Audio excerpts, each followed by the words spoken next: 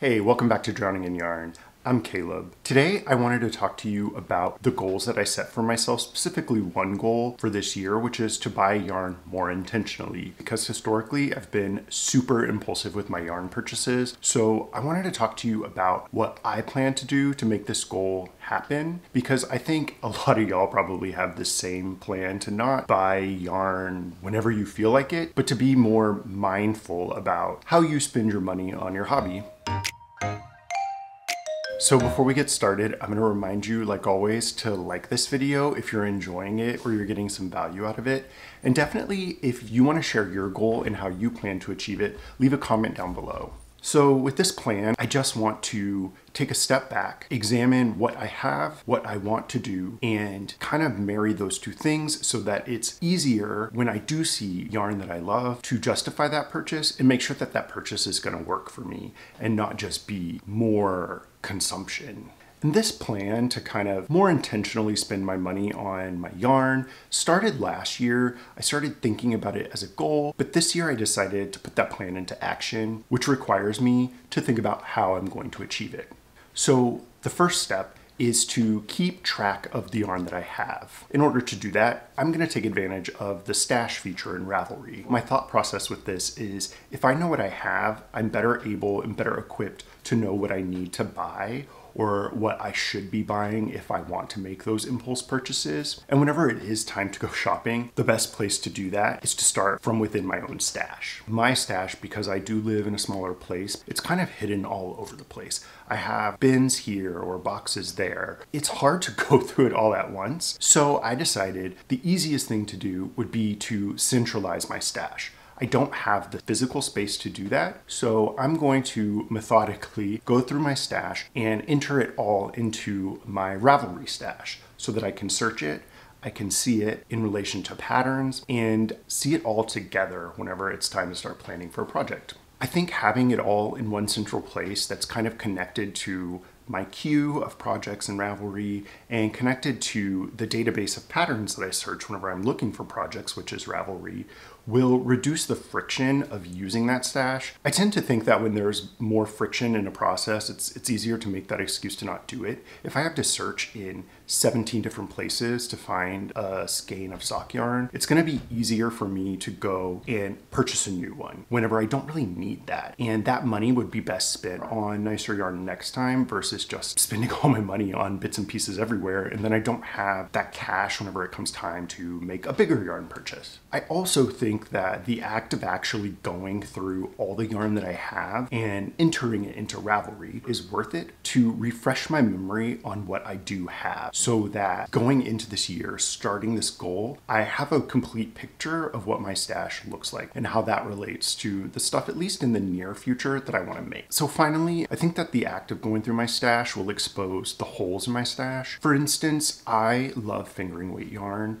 because I find it to be really versatile. I can make socks or I can hold it double for a DK weight and make a hat or whatever. But the problem is that I don't have many true DK weight yarns. I don't have many worsted weight yarns or bulky weight yarns because I tend to gravitate towards those fingering weight yarns. So whenever I do see a project that would work best with, like, I don't know, a really woolly bulky yarn, I have one choice in my stash.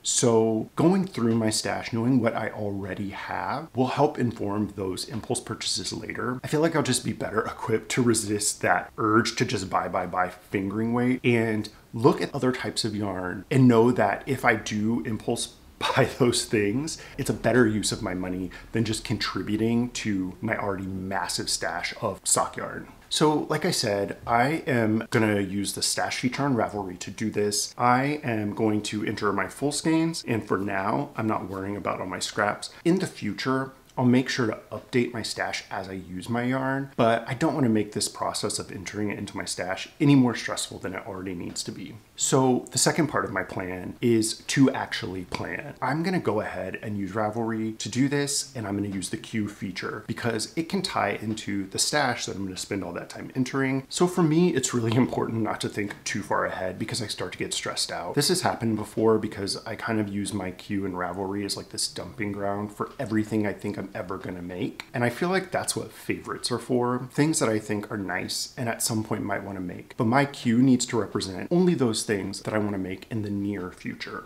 To make this work for me, I need to make sure that my queue represents what's actually in my mind as the things I wanna make. So if I change my mind, then it needs to be deleted out of my queue. If I decide that that sweater I was gonna make 4 projects from now is now my next project because I just got really excited about it, then that needs to move up in my queue. I'm not really great about planning, so I think if I keep my queue to about 5 items, then that process will be easier. Keeping up with the queue will be easier, and it won't stress me out. It will help me actually plan. I think if I do these things, it will help me to buy yarn more intentionally and use the yarn I already have as well. Now, for this to actually work for me, I need to make room for impulse cast-ons, which for me tend to be things like hats or socks, usually small projects. So I want to use the queue for my main projects that require planning, and things that I'm going to fully cast on for my stash, socks, mittens, whatever. I need to leave room to actually just do that. My queue isn't the end-all be-all.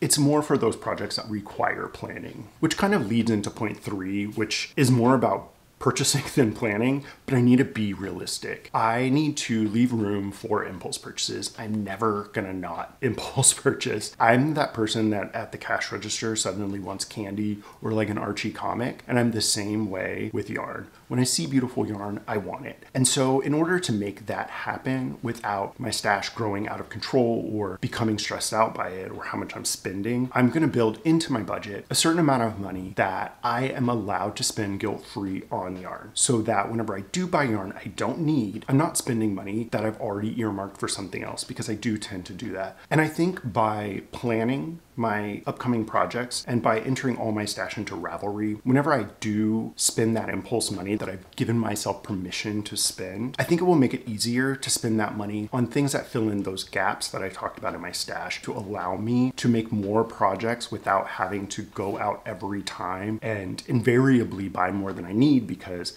every time I have to go shop for yarn, there's more of a chance I'm gonna buy more yarn than I need. This plan is flawed, but it's a start, it's a plan. And for me, that's better than just saying I'm gonna spend less, because I kind of said that last year and it did not happen because I had no way to make it happen. Just saying you wanna do something isn't enough, not for me. So if you've thought about a plan like this, or you have some other goal that you think people might be interested in, let us know down below. Also, if you enjoyed this video while you were watching it, or you got some value out of it, hit that like button. And if you haven't already, I would love for you to hit that little subscribe button down below. I talk about all things yarn related, and I would love if you join me in the future. So hit the little notification bell as well to get notifications when I post new content. Thanks for helping me kind of walk through my plan here and leaving tips down below. I'm gonna go and start cataloging more of my stash because it's quite a project. So until next time, enjoy your knitting. I'll see you later.